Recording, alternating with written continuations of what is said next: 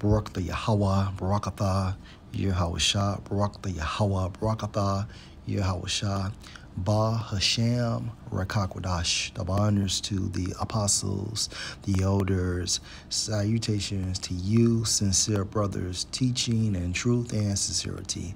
Lesson will be entitled Controlled Opposition. Ryan Garcia.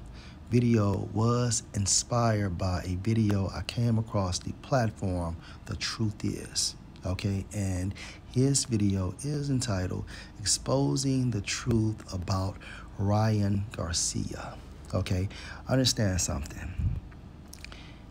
If a person truly is opposed to this agenda, that person will be dead, will be assassinated, okay? If a person is truly against the agenda of the elites, okay, by default, he is going to die. At the end of the day, Ryan Garcia is controlled opposition, okay? Also, this video will be used for fair use purpose only. Ryan Garcia has been trending all over the media for his strange behavior. His claims made while on a Twitter space chat with Andrew Tate had people shocked and wondering what exactly Ryan was talking about. Was he? And also, Andrew Tate. Now, I want to say that his father was a CIA agent or FBI, but I'm thinking more so CIA. And of course, Andrew Tate is a Freemason, all right? Hence, his hand gestures. He taken to the Bohemian Grove and witnessed a satanic ritual like he claimed, or was he just trolling in order to build up hype for his next fight? The world was watching Ryan wondering if he was losing his mind or telling the truth. Some people believe the young boxing star's claims and see him as someone who is risking it all to expose the elite, while others... But at the end of the day, we already knew this. Via the spirit of Yahweh, Ba Hashem, Yahweh Shah. We knew this. Okay, the apostles been teaching this forever. Okay, so fuck Ryan Garcia. At the end of the day, he never identified any names. Okay, he never identified any names. And also, if you are truly against this agenda, why are you boxing? Because at the end of the day, boxing is control. Esau controls everything from football, basketball, boxing. Okay? He controls it all, hence him being identified as the God of this world. Power he received from Yahweh through Yahweh Shah. Feel that he's just building up hype the wrong way. Well, what people aren't realizing is that the truth falls somewhere in the middle of all of this, and I'm going to tell you exactly what it is. Hey guys, I hope all is well. Welcome to The Truth Is, where I post new videos every other day exposing the truth. In today's episode, we will be talking about the Ryan Garcia situation again, as ever since the last video I made on him, I have been keeping my eyes on him and doing more research, and recently what I found changes everything to me. Let's get right into it. Over the last few days, Ryan has had all eyes on him, and it's not because of a boxing match. If you saw my last video on Ryan, then you would know that he recently made some explosive claims about being taken to the Bohemian Grove and witnessing some rituals on children. If you're one of the few people that didn't hear about this yet, make sure you watch my last video on Ryan Garcia. And if you know anything about Satanism, okay, within that concept of Satanism, they have to let you know what they're about, whether it's through a comical format, commercials, music, movies, or the news, because they believe in bad karma also. So they have to enlighten the world, however they do it, what they are truly about because of bad karma. And this is within the doctrine or the concept of Satanism. First, and then come back to this one, as I don't want to repeat what I said in the last video in this one. For the last several years of my life, I've spent basically night and day studying how the occult works. I'm not looking into conspiracy theories and nonsense, but actually reading and learning the facts about masonry and the occult's control over our world. I have made over 500 videos revealing this information I have learned, and if you have watched this channel for the last 3 years, you know that I have revealed more than enough evidence to prove our world is definitely being ran by Freemason occultists. What Ryan claimed during the Twitter space conversation between him and Andrew Tate, while it may have contained some truth, wasn't at all what it seems. As much as it appears that Ryan is exposing the truth and is going through some sort of battle with the elite, that is not at all what is going on. If you want to see an example of what happens to people who really expose the truth, we have to look at the case of former actor Isaac Cappy. Isaac Cappy was an upcoming Hollywood actor who played small roles in movies like Thor, Fear Fest, and Terminator Salvation. He was in Hollywood for several years and acted in plenty of movies and became friends with many of those in Hollywood. Isaac, while in Hollywood, saw what really happens in the industry and it scared him. He saw what Hollywood was secretly about and he didn't like it at all. He started exposing the industry and calling out people by name, calling out Seth Green, the producer of Robot Chicken and one of the voice actors on Family Guy. Isaac alleged that Seth Green wasn't at all who he seemed to be, but a P-word who was doing some sick stuff in his very own home. I obviously can't go deeper into this on YouTube, but I did make a Patreon exclusive video on Isaac Cappy that's available on Patreon for my members. After Cappy started exposing Hollywood, it wasn't long before he quote-unquote ended it all. This is very strange since days before he did this, he told the world he would never take himself out. Isaac was—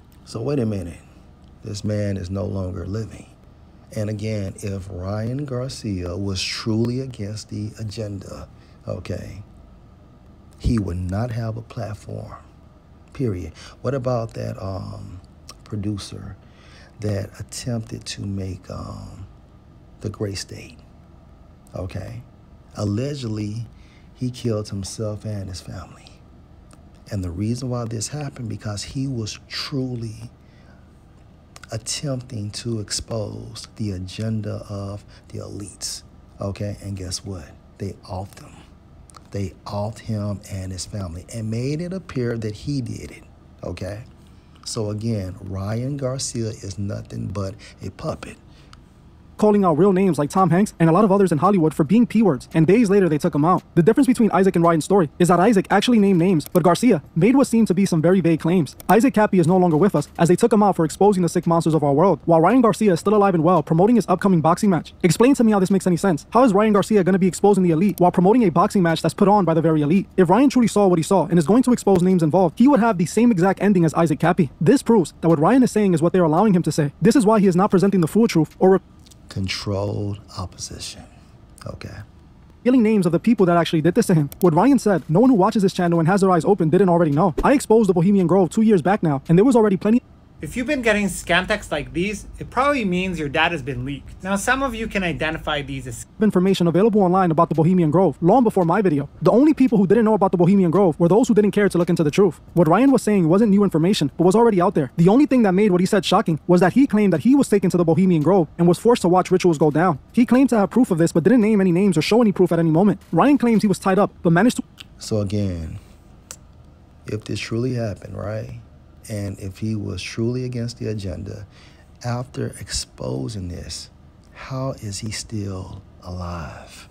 Escape the elite, and now he claims the all-powerful elite are after him, but then tells the world he will be at a boxing match funded by the elite on 420. We know the Freemasons are the ones truly pulling the strings. We didn't hear him call out the Freemasons once. None of this seemed legit to me, and it made me take a deeper look into Ryan Garcia, and what I found to me proves he is a Masonic puppet, and what he is doing right now is deceiving the world and discrediting the truth movement. If we look into Garcia's life and career, there's a lot of red flags. Ryan Garcia started boxing when he was 7, being trained by his father Henry Garcia. Henry himself was a former boxer who early in his career left the sport behind, claiming he didn't want to deal with the risk of the industry. He then trained his son to become one of the best boxers in the sport. This means Ryan was already born into this industry, which made it easy for him to be planted in the sport. Ryan went professional back in 2016 when he was only 17 years old, when he signed to the former boxing legend Oscar De La Hoya's company, Golden Boy Promotion. Not long after signing with Oscar, Ryan started having some of the biggest fights in recent boxing history. Now, what this information tells us is very important, especially the fact that he was signed to Oscar. Oscar is 100% a Masonic puppet. Back in the 2000s, pictures of Oscar started to circulate online, showing him dressed in women fishnet lingerie. At first, he came out denying the photos were real, but after some time, he admitted it was him. Years later, it was revealed by WAC 100 that he was trying to extort Oscar for $1 million to keep a video of him from coming out that showed him dressed in women's clothing doing compromising things. Oscar would end up paying WAC 100 only $850,000 out of the $1 million he wanted, and WAC 100 would end up leaking the tape. These tapes and photos of Oscar was him going through a Masonic hazing ritual. What's interesting is that Isaac Cappy, the man who passed away for exposing the industry, revealed that when the elite initiates someone in, they filmed them doing compromising things in order to blackmail them if they need to. This is exactly what they had on Oscar, and somehow the footage ended up in the hands of WAC 100. Oscar signed Ryan when he was only 17 years old. Oscar chose Ryan for a reason, and he definitely took the same oath as Oscar. In this video, we can find Oscar talking about Ryan's recent remarks, and we can see him doing some interesting hand gestures.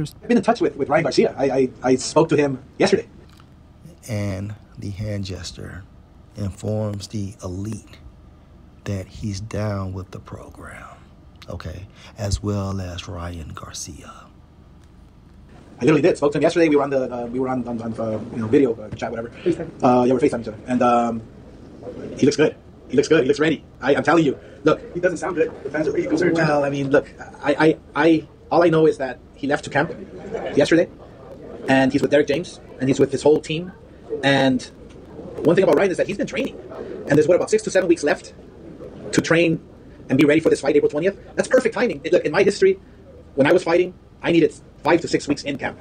It's perfect timing. There's nothing that it's all good. We will see Ryan Garcia up in the ring on April 20th. Do you think it was like the media tour that was giving him maybe a little bit too much, stress? And now that he's back with Derek, back in Texas, it's all like smooth sailing from now. Do you feel like?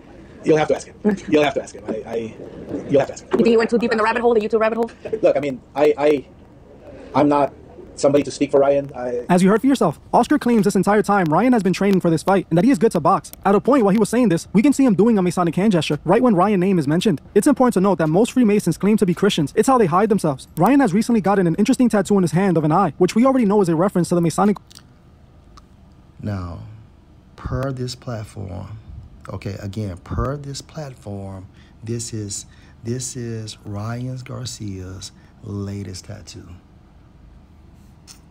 The CNI. But wait a minute, I thought he was exposing the elite. He never identified a name, and his latest tattoo is this, per this platform. All-seeing eye, or the Eye of Horus. Not only did he get this eye tattooed, but he placed it specifically on his hand where he had a serpent leading to it. The serpent is an obvious representation of Lucifer. This tattoo represents the serpent leading to enlightenment, and it is obviously an occult reference. Ryan goes on to explain why he got this tattoo in a recent live that we will be analyzing in a little bit. On top of this, I have noticed Ryan doing Masonic hand gestures during an interview, and again during this recent live stream he did, quote-unquote, exposing the truth. So all this shit is staged, okay? You can't be gullible, man. I don't give a fuck, what he says. At the end of the day, this dude is a puppet. And it's all about the profits.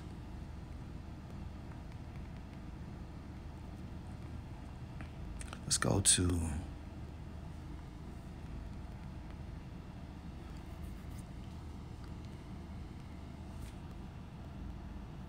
First Corinthians 4:9. For I think that the Most High has set forth us, the apostles, last. Not Ryan Garcia. Okay? The apostles are last. Or any other whistleblower. It's all about the apostles. The mouthpiece of Yahweh are the prophets. Okay? As it were appointed to death, because some of us will die, period. Okay? And this is part of prophecy. For we are made a spectacle unto the world and to angels and to men via YouTube. Okay? Us uploading videos, being out there on the highways, as well as inside of our homes, doing this work. All right? Let's go to Hebrews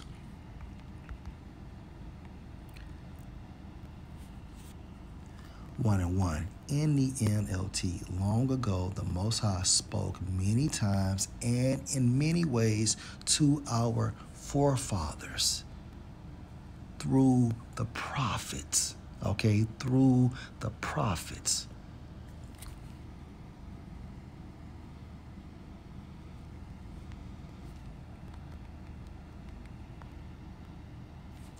Amos 3:7. Surely the Lord power will do nothing, but he reveals his secret unto his servants, the prophets. Okay, so who truly does the bidding of the Most High? The prophets. Okay, and it's my speculation that Ryan Garcia is nothing but a fucking puppet. Okay, and according to that platform, look at his latest tattoo, as well as him doing hand gestures.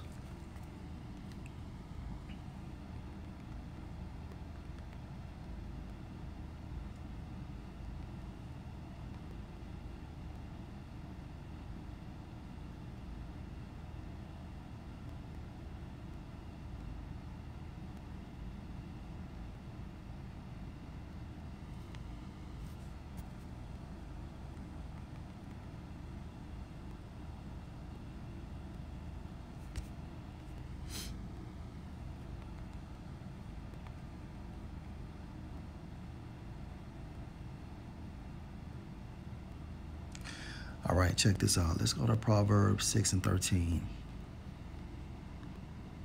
Let's start at 12. A naughty person, a wicked man, walks with a froward mouth. Okay, verse 13. He winks with his eyes, he speaks with his feet, he teaches with his fingers. Now let's break this down. In the NLT, Proverbs 6 and 13, he signals his deceit with a wink of the eye. Okay, so you see a lot of celebrities, okay, that poses or takes pictures with one eye showing or one eye closed. All right, and this is showing the elite that they are down with the program, signaling their deceit with a wink of the eye, okay, a nudge of the foot, or the wiggle of fingers. So you may have certain celebrities that stand in a certain position, letting the elite know they are down with the program, or just doing different hand gestures. Okay, occulted hand gestures, letting them know that they're down with the game plan. And according to this platform, right, Ryan Garcia's latest